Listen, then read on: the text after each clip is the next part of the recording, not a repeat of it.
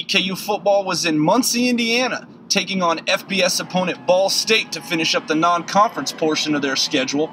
Despite a rough start, the Colonel offense would come alive late. Matty Mock airs one out to Devin Borders for a 28-yard touchdown pass.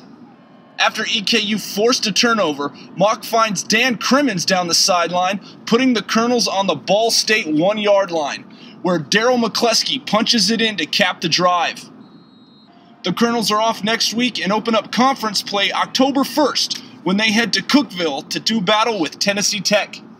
I'm David Miller for EKU Sports.